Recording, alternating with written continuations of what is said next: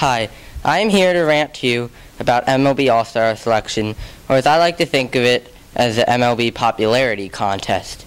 After all, it's usually the most popular players in the game, and sometimes we overlook players with better numbers than others that don't come to mind. For example, in the middle of the voting this year, there were 8 Royals at one point that were supposed to start in the All-Star game. And this is ridiculous. I mean, if you want to see them play, just go to the Royals game. Don't go to the MLB All-Star game. And I feel this is just because they had such a great season last year, and they're proving that they're good, and they're a good team. But they don't deserve to have every single player play in the All-Star game. So MLB needs to figure out a solution to this problem quickly. I'm Daniel Yedidia, Sports Broadcasting Center.